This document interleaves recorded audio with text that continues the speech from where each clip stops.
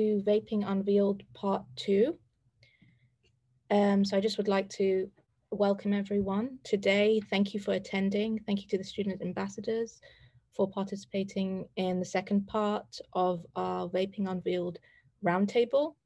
So last time we focused more on what youth students saw in schools and discussed some of the statistics for youth vaping in NYC. This time around, we want to have a very raw dialogue and hear what you think about the smokescreen that the tobacco industry uses to keep people smoking and maintain their bottom line, how tobacco use and marketing perpetuates health disparities and inequalities. And finally, we want to hear from you about changes that you think that need to be made in order to see real change. So I'm basically going to just briefly introduce myself, and then I will pass on to my colleague Deidre, Deidre Sully, who is co-moderating this roundtable event. And then we will pass it on to the student ambassadors to briefly introduce themselves as well. So my name is Alia Komsany, and I'm the youth program lead at the MCC Office of Community Outreach and Engagement at Weill Cornell Medicine. Deidre, I would like to pass on to you. Thank you, Alia, and good evening, everyone. Thanks for joining us here today. As Alia said, I'm Deidre Sully. I am co-moderating this panel for the Student Roundtable. I am the director of NYC Smoke Free, a program of public health solutions, where our main goal is really to end the devastating tobacco epidemic in New York City. We do that by a multitude of ways, namely working with the community as well as with youth. So that's why it's really an honor to be here today to help moderate the panel and speak with some amazing students and hear what they have to say. And I would also just like to say thank you to all of them for, rejoining us for part 2. And I think after that, we'll have the students introduce themselves. So Leah, starting with you. Okay. Hello, my name is Leah Brown. I'm from Gaynor McCown from Staten Island. I'm part of Round Talk. And the reason why I was so interested in this program is because it was able to inform people about the health risk of vape and cigarettes too, and how we talk about how it's advertised and what we should do as students and how we give out the information to others. Thank you, Leah. Hi, my name is Stephen Mantello. I go to Staten Island Technical High School, and the reason why I was so interested in this program is because I've always thought that it's overlooked how important advocating against the risks of vaping are. And personally, I've even seen a few of my friends using such e-cigarettes, and I think that just overall there needs to be more awareness around it. So I wanted to not only learn more, but help spread that awareness. Hasanuti. Hi, my name is Husanato, and I'm 15 years old, turning 16, and I'm from Brooklyn, New York. And the reason why I decided to join this program is because I actually never been in a program like this before. And I just want to experience more, learn more, because I know this is one of the big impacts in our life right now. And stuff like that. Thank you. Bashira?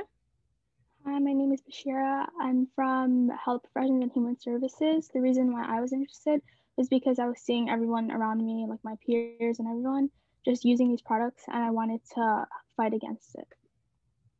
Thank you. And lastly, Tahmina. Hi, my name is Tamina, and I'm a senior at Belmont Prep High School. I've always been really interested in the field of oncology, which is why I've done a lot of work associated with this field, and I've previously been parts of smoking withdrawal campaigns, and that is exactly why I wanted to join this to further my work. Thank you very much for that. So kicking off with the first topic of discussion today.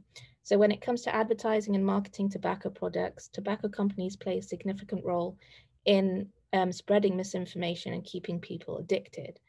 So the first question that I have for the youth ambassadors today is, do any of your friends or family have misconceptions about nicotine addiction? A lot of my friends, they don't think nicotine has any like real health problems, but we know that it could cause severe brain damage. So they don't really consider the negative effects. And I think that these misconceptions need to be addressed seriously. I definitely agree with Bashira. Personally, I know that there seems to be some sort of advertisement around vaping and e-cigarettes that characterizes it as safer than your normal cigarette, but that's really a misconception. A lot of research has shown that it's just as dangerous, if not even more dangerous than a normal cigarette to smoke from an e-cigarette. So I think that's definitely the biggest misconception, not only among friends, but among the media and just widespread that I tend to see about them. And adding on to what Stephen was saying, a lot of my friends who actually use a lot of e-cigarettes, they keep saying that it's safer, which is why they keep smoking more of those because they have no idea that there's any health issues related to that, which is a large misconception because it comes with a lot of health conditions too. I agree with what everybody has been saying. I noticed like now a lot of like teens in high school and everything want to start smoking, and that's where they go like to the stores and start getting it.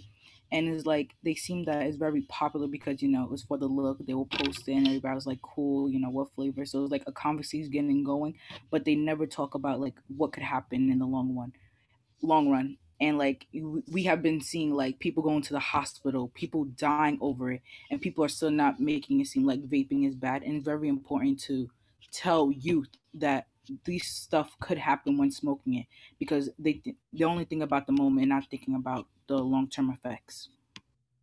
Right. So that was a really good recap.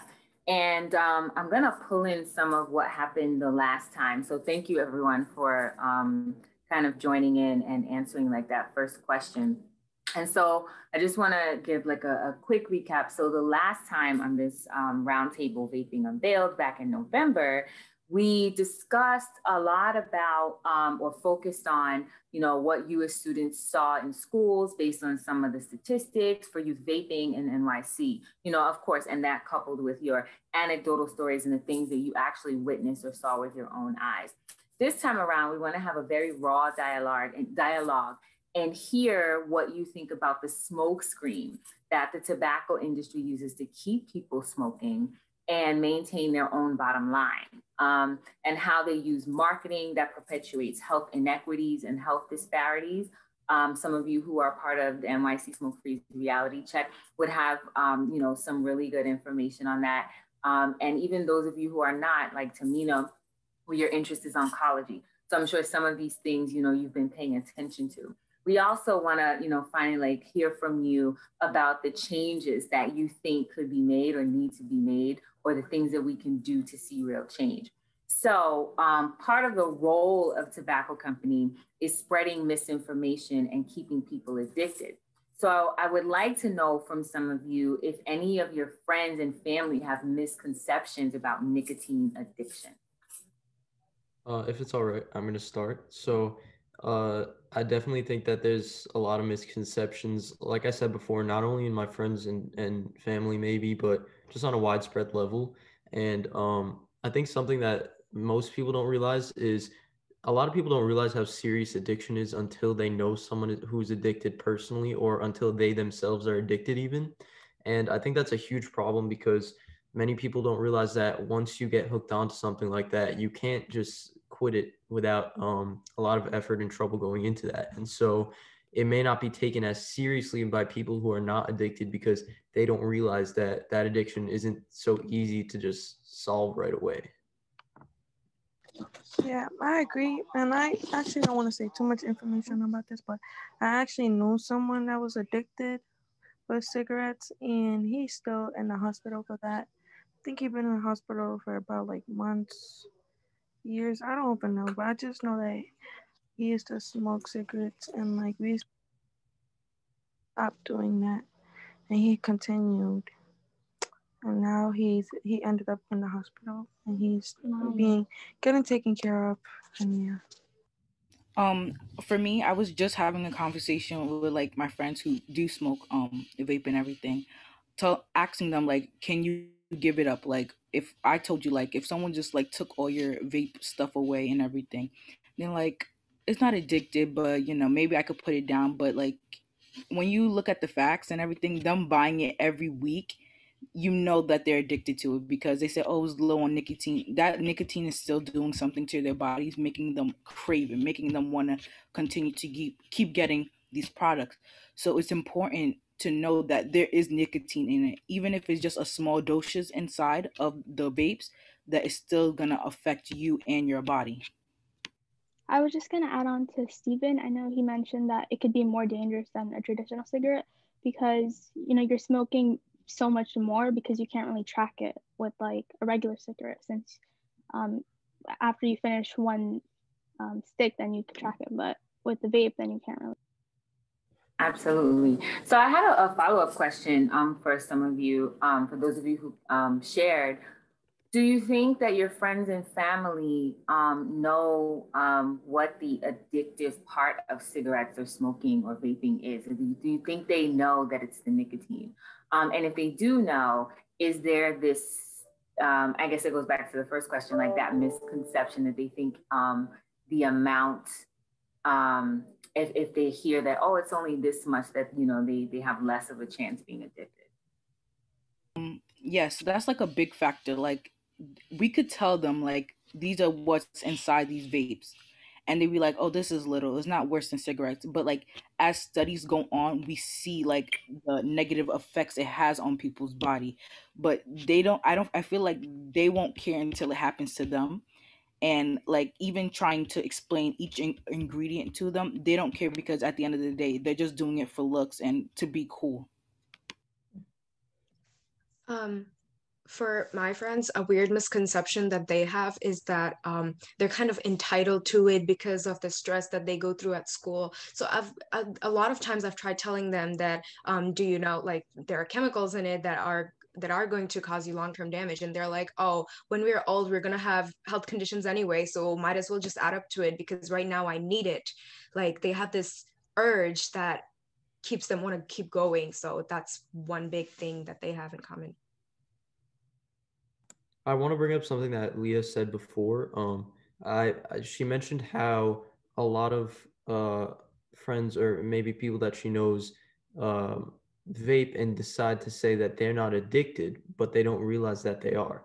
And I think that's another common misconception with vaping and the use of e-cigarettes, because I personally have had friends that have said that they're not addicted, but when they're buying it so often and always craving it and using it whenever they can, I think it's scary because a lot of kids don't know a lot about addiction, and a lot of kids are uneducated on the actual effects of these e-cigarettes. So the combination of those two things makes it really dangerous for them because they don't think that they're addicted. When they think of a drug addiction, they think of something that, like, they might think of pills, or they might think of more intense drugs that people get addicted to when they're older, or whatever it may be. But people just refuse to correlate these e-cigarettes with addiction because, one, they may not see or notice any long-term effects in their lives yet because they're still so young and using them, and they might have not been using them long enough to realize these long-term effects. And at the same time, they just don't classify them as the same thing as other harmful drugs. I agree so much with you because it's all about cigarettes have been here for a long time. So we have a study. We have seen what can happen when you're old and the effects on cigarettes. But because e-cigarettes are so new, we don't have enough research or information on e-cigarettes to inform these people about what's going to happen 50 years from now. So it's all about needing to gather research to understand and teach people about the problems of e-cigarettes. Yeah, I would like to add on, and this also got something to do with the flavor, because I know that like every type, there's a lot of different type of vapes, and they have different type of flavors. So say, for example, cherry candy. Some people might be addicted to that and eat that continuing, But like in vaping too, like there's different flavors. I heard that there's different flavors and stuff. Yeah. Thank you for that, I also Stephen. think it's more socially acceptable to have a nicotine addiction because people, like other people around you, are also doing it. So people think you know, it's fine since other people are doing it, but that's not the Stephen, I think you made a very valid point about people not knowing what exactly addiction is and not associating it with necessarily vaping. So yeah, educating the youth about what signs to look out for definitely is something that could be done to kind of help bring about change. So just moving on to the topic, you know, discussing more about what can be done, what practical measures can we take to kind of bring about change, real change, when it comes to kind of reducing the use of vapes among youth. So when it comes to restricting marketing efforts, based on what you know, what you've learned about tobacco use and addiction as it relates to marketing, what are some suggestions that you think, being youth yourselves, you would kind of try and implement to address tobacco company marketing? Because we all know there's a lot of misconceptions being advertised and marketed, you know, vapes being seen as cool, like you mentioned as well, you know, celebrities using it to kind of advocate for, you know, how cool it looks. So yeah, do you have any practical measures that you think would be worth implementing to kind of bring about this change when it comes to advertising and marketing in particular? I think that people should do more research on vaping and stuff, because like advertising, sometimes it could be a lie, and advertising could also be one-sided. So you wouldn't know. Sometimes they'll be given like right information, and sometimes they'll just be given it for their product or something to what's it called? So like people could use it and stuff. So it's very important for people to do their research and give accurate information, because if they're not given accurate information, they're affecting other people. In my opinion, one thing that could be done is decreasing availability, because I feel like because it's so widely available, people are not, like, people who are selling it are not even looking at the age ranges or anything, and they're just selling it for the sake of it, and obviously for profiting off of it. And decreasing availability would have a strict age guideline that the sellers could follow, which could definitely be a good start, I guess. In my school, my teacher implanted for health, talking about e-cigarettes, because this was never like a big discussion before, because since e-vape is so new. So he implanted talking about vape, talking about the chemicals inside, and also like telling you what could happen, the risk, and also like the day to day, how much you're spending. Because when you look at how much people are buying these products, you see how much money you're losing out. So that also could make people like, oh no, let me stay away and keep my money. I think there needs to be more regulation on social media marketing, because you see with the rise of social media apps like Instagram and TikTok, more people are even selling it on those apps. And those apps are primarily for younger audiences. So they're going to get hooked and want to try out these like anyone else. Yeah, I definitely agree with everything that everyone said. There's a lot of things that I think need to be done before real change is made. For one, I know someone mentioned flavors earlier. I think that the removal of flavors is very important, because that's something that definitely appeals kids to maybe try it out, make that first step and try it just for fun, because you know it's appealing. Those flavors are pretty much marketing towards kids our age or even younger.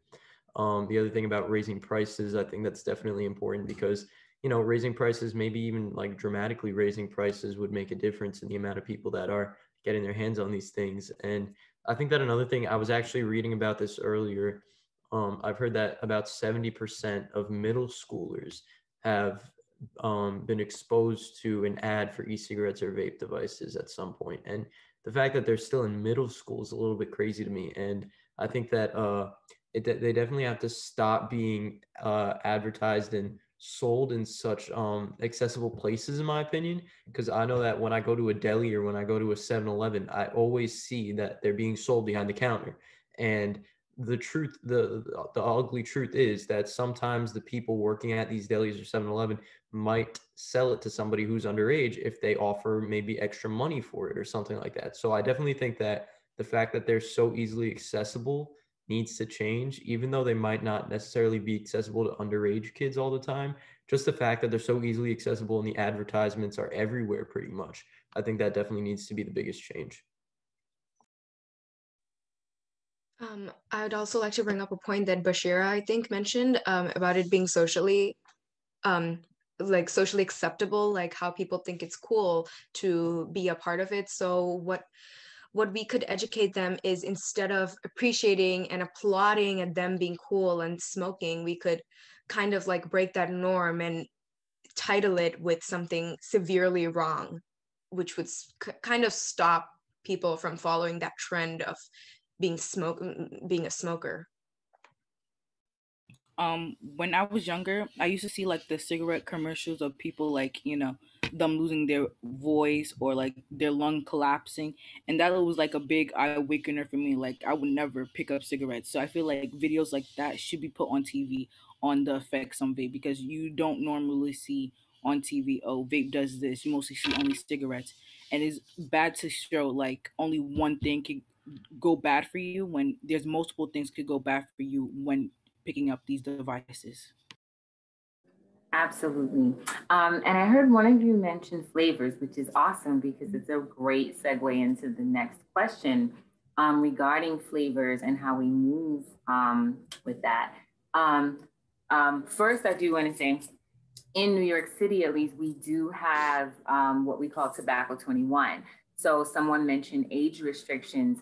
And so in New York City, you actually, in order to legally purchase tobacco products, you have, whether they be vape or conventional products, you have to be 21 years old. So, you know, from the good work that, you know, our reality check students do, as well as our partners and community members, you know, we were able to, you know, spread education to, you know, to the communities to say why this is necessary and why it's good. And so now we have that. And so speaking of flavors, it's kind of along the same lines when it comes to education and talking to communities, right? So recently, both New York State and New York City have prohibited the sale of flavors for e-cigs or vaping, but they left out one critical flavor, and that's menthol, when it comes to your traditional or conventional cigarettes. So what I want to know from you guys is, and we'll have this conversation about the flavors. It kind of branches into a few things, right? So the first thing that I want to us to kind of like go around and talk about is, what were or are some of the popular flavors that you remember when you were still, like, you know, physically going to school, because we know everything now is virtual and we're all like looking at each other through boxes. So when you were still in school, or even now, like compared to now, like how you are able to interact with friends or peers, you know, what are some of the popular flavors that you have seen? Definitely fruits. Some of my friends would always bring up different fruits, and they'd be like, oh, I have mango. Oh, I have strawberry. I want to try yours. And they'd just swap it, and different sorts of fruits, I remember. For me, it's mostly like mint flavors, like winter breeze or like minty something. I've heard of like sugary ones like cotton candy and like bright, when you think of it, like bright children stuff. Yeah, I definitely agree with Tamina. The fruit flavors seem to be really popular. I've heard a lot about mango for some reason, so. Yeah, I would say cherry, like fruits and stuff. And I also have a question. Sure. Oh, like, why can't, because we have the power to get rid of vape. We cannot get rid of none of those stuff. So why can't they just ban it in our city or in the whole country? So when it comes to certain things like that, it's like consumerism and capitalism, right? So it's a product that is, for right now, it's legal. So it creates what we call a slippery slope when you just start banning things, you know, without just cause and things like that. However, I think, you know, with the things that we have seen when it comes to vaping and the devastation that it has caused, we know a few years ago that we saw a lot of people get really, really sick. A lot of people died when it came to how they were using the vaping. There's still a lot of things that are unknown. So one place that we're definitely at is, like, you know, there needs to be more research before this type of product is allowed to kind of stay on the market, because there's just too many unknowns. So so we have to think about, okay, well, how do we kind of curtail some of the things that are happening? And so when I mentioned earlier about the flavors, that's one thing. You make things less attractive. So that way people aren't just, they're not using them. So there's just the different ways in which we have to kind of move, especially within the different laws that we have also within this country, right? So something that is unique to the United States is the freedom of speech. And so what they do is advertising, when it comes to advertising in corporations, because corporations are considered entities or people like you and I, they also have a freedom of speech. And so a lot of times that kind of technicality can get in the way when we're trying to do things that are for the greater good or for the, for public health. So this is why the education is important. We educate young people, we educate communities to say, this is what's really going on with a product like this, until we get to the point where the people may even call for to say, we don't need this anymore. So it's just a way that we have to, we have to be careful about how we just, ban things or prohibit things. There has to be a process of just cause to do that. And just to add to that, it's there's a certain agency that each person has over their health, and it's kind of, in a way, like Deidre said, it's a slippery slope, because on one hand you need to give people the choice to make decisions when it comes to their health, and at the same time you need to regulate certain things that may be harmful or dangerous. So, and when it comes to vaping, there's a number of other things that people consume that are deemed as being unhealthy or dangerous. So it's, you start to question, okay, so if we ban this, how far do we go? And then how much is that, kind of like impeding on people's personal choice? So yeah, it's an interesting question, and it's very complex in terms of, how we navigate around it, I'd say.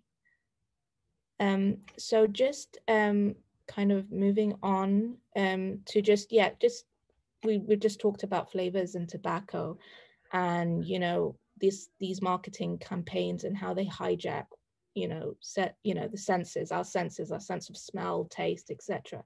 So just in one word, how would you summarize how you feel in regards to a certain flavor of tobacco? So for example, something like menthol would make it feel, make you feel fresh, make you feel a little bit more kind of like awake. So do you have any particular kind of feelings towards how certain flavors would make you kind of feel?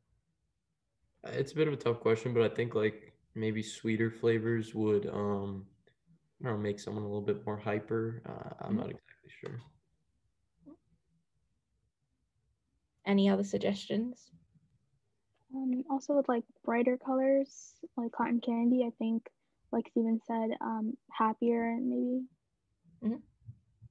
There's no right answer to this. It's just in general, and what you think about certain flavors and how, how they would be more attractive to certain users. I mean, I forgot to mention it before, but I guess just in general, I know a lot of kids look to it and look to their look to e-cigarettes for de-stressing, or they think that they're becoming less stressed out by taking them. Maybe they would just take whatever flavor they like the most, and that would make them less stressed out in their mind, or maybe there's a placebo effect involved, whatever it might be. So yeah, just overall maybe just more calm. Mm-hmm. Any other? And also berry and blueberry, because those are sweet fruits. Yeah, so it's interesting, I think to Dr. Komsany's point, you brought out some really good things, when you said the colors, it makes you feel maybe it makes you feel happy, or, it makes me feel de-stressed. The mint, that's the whole thing about mint. Oh, it's cooling, refreshing. So there's definitely, some psychological pulling and tapping into emotion when it comes to, cigarette use and tobacco and nicotine. And it's all really a trick. And the tobacco companies have been doing this for years. And so back to the kind of pulling back to the question asked by Husanato, this is why it's really important to do education and have like health intervention, health promotion campaigns so that people can make informed decisions about their health. So I want to like kind of tease on the idea of the flavors really quickly. And we mentioned earlier, like one of the things that we wanted to talk about before we head out is making sure we hit on the topic of health equity, right? So I'm sure, especially since 2020, we've all been, you know, kind of in the midst of the crazy that's been COVID-19, and we see what's going on. And really, like, public health has been at the forefront of everything. So I'm sure some of you have heard about the term health equity. It's crossed over. So before we go deeper into the conversation, I'd like to like get a sense of and go around to see like what your, you know, what you think about health equity. Like, how do you define it? Like, do you know what it is? And again, just, you know, just round robin to say like what it is, and then we'll kind of get into it. I think of it of like recognizing everyone's situation to make like a middle ground for everyone. I think it's about like everybody having a fair, what's it called, opportunity to good health. So like we have an option to get these products, but if you don't want to get it, then you're benefiting your own health. Right, I definitely agree with Leah on that even though you have the opportunity to get it, you don't necessarily have to, because, you know, you're looking out for yourself and each person can make that decision for themselves. I will say communication, because communication is also key. Like for example, people like, for example, counselors, and then the person, I don't know how to say this, but not trying to like force them to tell you like what's happening. Like, talk to them as like a friend or something, because sometimes people just trying to like force you to get information out of it. And I personally experienced that too, because it's harder for me to like talk to someone when they're forcing me to tell them the main stuff and stuff. And that, like, it's like a process. Like, you have to take time with it. And yeah. Does anyone have anything else to add? So I'm going to go over like the official definition, but that was really good. I think all of you hit on pieces of what health equity is. And it really is, it means that everyone has a fair and just opportunity to be as healthy as possible. So it's pulling on what Dr. Komsany said earlier, like having an agency over your own health. And sometimes that also means, you know, removing barriers that are in place that prevent people from optimal health. So that's sometimes it's like poverty, discrimination, or other, you know, consequences. So just to like sum it up, it's making sure that groups, populations, or communities have what and how much of what they need to achieve optimum health. So it's not the same as like equality, because equality would be like, you know, making sure everybody has the same amount, but some people need more than the other, and some people need less. So the equity is making sure that it's balanced to what people need to have optimum health. So that being said, when we talk about flavors and just how the tobacco industry has been operating in general, what many don't realize is that upfront, like many of the movements of tobacco industry, they only serve to keep certain populations in the dark and further from obtaining that optimal health. And so an example of that is the flavors and menthol flavored tobacco and how it affects young people and people of color, specifically African American. So when it comes to young people such as yourself, menthol actually is the flavor initiator. So I understand, like, you know, when it comes to the vaping, the fruity flavors were like kind of number one. And I heard mango was like a big thing. But when I think it was Leah that said, you know, she knew people who used mint. And that's not a mistake. That's not it by accident. Mint is in the vaping, it's the second highest. And that's because it even like, just like with the traditional cigarettes, it presents this misconception of safe smoking because it opens you up and it makes you feel fresh. So when you think about menthol, it's derived from the mint plant. And what other things do you know that include mint? There's candy, there's medicine. So like when we think of peppermints and candy canes, all of that, and includes mint. And so we know what it feels like when we use that. Menthol is used in a lot of things, your toothpaste, your mouthwash. So it's also a familiar flavor to all of us. So the problem with that is it creates health disparities or health inequities among young people because they're using the mint to kind of initiate smoking or vaping, and also African Americans. So what are some of your thoughts on how big tobacco, perpetuates these health inequities and health disparities? Now that you have a definition of health inequity and, pulling on what you know from the actions of big tobacco, what are your thoughts on how they perpetuate this? The first thing that comes to mind for me, and this might be a little bit off and it might not have been what you're going for, but for some reason, the first thing that came to mind to me was, since you discussed how health equity has to do with everyone who has health needs meets their sufficient health needs, and even though people have different health needs on different levels, everyone gets it met. So I was thinking that maybe if some people don't have access to, say, if you have somebody who is depressed or overly stressed out or has anxiety, and they may not have access to, for whatever reason it may be, if they do not have access to, say, the proper medication that they might need, or they might not even know that they need medication in the first place because they don't have access to a doctor, they might gravitate towards e-cigarettes, for example, or any other products that maybe they can get their hands on more easily, that are advertised to, de-stress, or try this, it'll help your anxiety. So I think that definitely shows how these e-cigarettes relate to health equity, because without achieving health equity, the use of e-cigarettes and the exposure to e-cigarettes might increase, or we might know it is already increasing. Yeah, I agree, and I'd like to add on. I was thinking the same thing too. I was like, some people might think it's like a medicine or something, or like, cause like for example, like people say like weed is like a medicine for other people, and like probably like you never know, like these type of vapes, like mint vape, it could probably be a medicine, but like you never know. I would like to agree. I feel like these companies are confusing regular medicine with vapes and making them very similar. Like I know like one medicine when I was younger was like a bubble gum medicine, and I would be like happy because it was like a medicine that I won't like, be like, ew, that's disgusting. But they're confusing that with bad products and making it more acceptable to younger kids. So like the brownie, the mint, the bubblegum too could like confuse somebody with your mental health and with like regular stuff, like this is bad for you, when they're trying to say, oh, this is good, this is going to make you feel relaxed and calm, when really is doing damage to your body.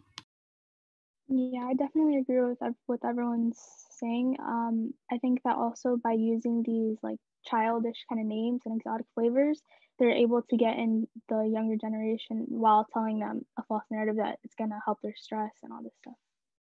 Okay. So just moving on to the last kind of question, and just touching upon what you guys said when it comes to health equity. So yeah, I think Stephen mentioned something on the lines of, so you've got to also remember that people that come from economic disadvantaged backgrounds will also not have access, may not have access to the information. They may be more, seeing that they have all these misconceptions and what they see on like advertising and marketing, they may be more susceptible. They may not have access to as good healthcare service as someone who economically is more at an advantage. So that's something definitely to think about when it comes to health equity in particular. But just drawing on some examples of what we've talked about now in regards to health equities and disparities, would you I mean, can you share any kind of experiences that you may have had in your schools or in your community where this has been something that, now that you understand more about the health equity connection, has been something you've witnessed yourself? Well, though I don't have anything on the top of my head that I think I have witnessed, I just want to say that it is likely that I witnessed it without realizing. Maybe I've seen some of my friends, like if anybody I know using e-cigarettes, maybe for instance, depending on the circumstances that they're living under, depending on whatever it might be that might be preventing them from getting proper help that they actually need for, say, mental health issues, whether it's anxiety, depression, or any type of mental health issue. Maybe they don't have access to a doctor or a therapist or whatever it might be for any reason, whether it's because of their parents or whether it's whatever it is. I think that the use of these e-cigarettes and the vapes, I might have not even realized that they're using it for that reason, because they feel like it's the only thing they have to help them calm down, help them de-stress. And I know I mentioned a bit of a placebo effect earlier. I think that there's definitely a placebo effect behind it, because there's I wouldn't know personally, but I feel like these products are advertised to make it seem like that, only to gravitate an audience towards them, not because it actually helps the people that use it. And I would say I witnessed, because I remember one time I was going to like a grocery store, and the worker there, he was vaping, right? And I was with like a group of my friends, and then one of them just asked for the vaping. I think it's like a pen or something. They asked, and then they was just passing it around, just doing it.